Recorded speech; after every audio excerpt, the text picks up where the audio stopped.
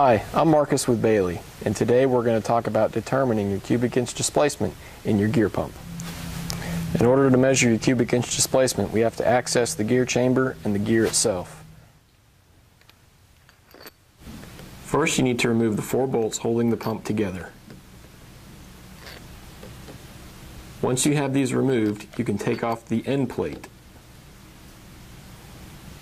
followed by the gear chamber, the bearing carrier, the gear itself, and finally the front plate. Now that we have your pump broken down, the best tool to use is a caliper.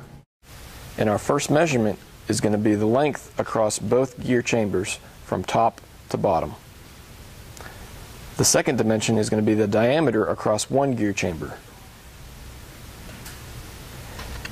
And the final measurement is going to be the width of one gear itself.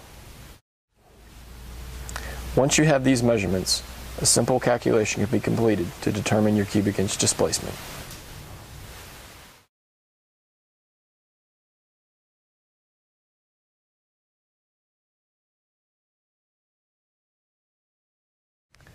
Now that you know how to determine your cubic inch displacement, if you have any further questions, feel free to contact Bailey at any time.